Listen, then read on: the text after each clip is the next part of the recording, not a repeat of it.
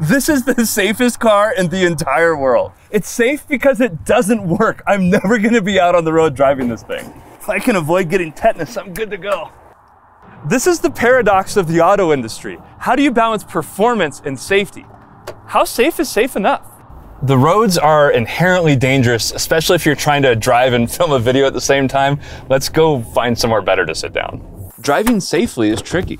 For example, how closely should you follow the car in front of you? We make these safety trade-offs every time we drive. The space we give is based on a personal risk tolerance and a duty of care to the other drivers around us that defines how close is reasonable. Duty of care is a legal term and it's been worked out in the courts. But what if the driver isn't a human, but a computer? It should follow the same duty of care and follow at a reasonable distance. With a bit of work, we can scientifically figure out what a reasonable distance is.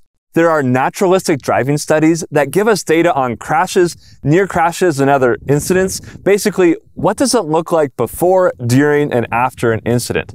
If we know what it looks like, we can detect when incidents are happening or avoid the situations altogether. It's very Minority Report.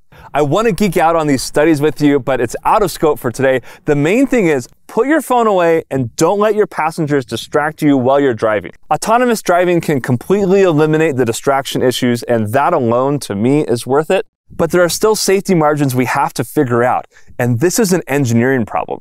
We can use this equation to determine how close a self-driving car should follow the car in front of them. We only need to know how fast the lead car and our autonomous car are going. That's pretty easy. How fast we reasonably expect the cars to brake. And we can make very good guesses on braking based on the naturalistic driving studies. And then how long it actually takes to do these calculations. Now our autonomous car knows exactly how close to follow the car in front of it. Obviously, this is not the hard part of autonomous driving. That's maybe another video. If you want me to make that, let me know. I'm trying this video essay format out. The hard part of autonomous driving is lose-lose situations like the classic trolley problem, or how does a car recover when it's sliding out? We explore some of that during Keysight World Innovate. There's a drifting research DeLorean named Marty. I wonder why they named it Marty.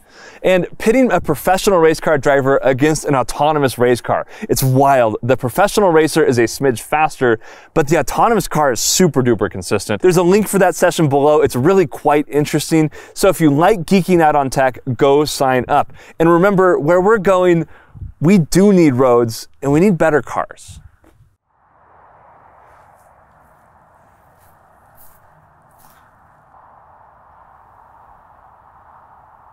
That felt good. Yeah. Okay.